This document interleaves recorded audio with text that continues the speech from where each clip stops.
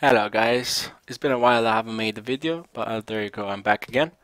Today I'm going to be showing you guys how to put music on your iPhone in a very simple way. I've been doing a lot of videos about this and a lot of people are confused using iTunes.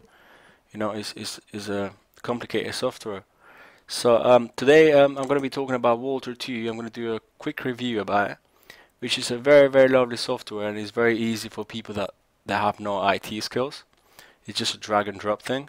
So once you downloaded WALTR2, what you do is you connect your iPhone to your PC and then you're good to go. Make sure your iTunes is closed and just there you go. So the application will launch up and it's going to tell you to drag and drop file, or you can just select file from here. I prefer drag and drop.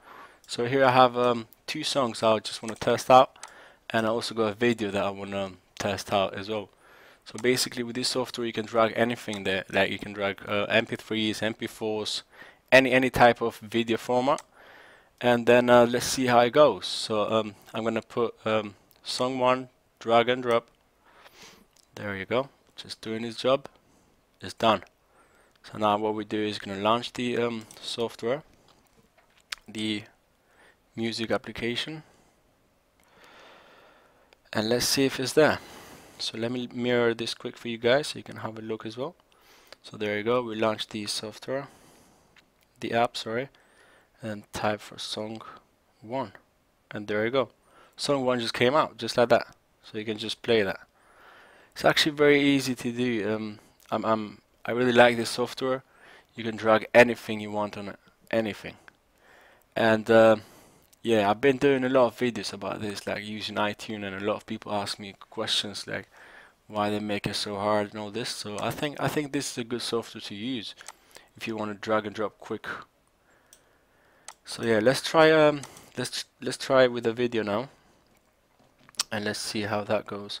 Okay, so we say okay, I'm done with this, and then we drag the video on it. That's an MP4 video, so let's see what's gonna happen. Just doing the job. And then let's launch video.